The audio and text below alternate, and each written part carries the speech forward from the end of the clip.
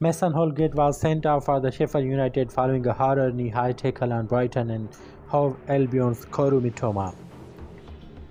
The Blades entertained Brighton on Sunday afternoon following any sort of result would take them off the bottom of the table, but those hopes fell apart after just 13 minutes. Mitoma had the ball on the left wing before he junked it wide and ran down the line towards Holgate. A heavy touch by the Japan international saw the on-loan Everton defender's eye light up as he lunged into a tackle.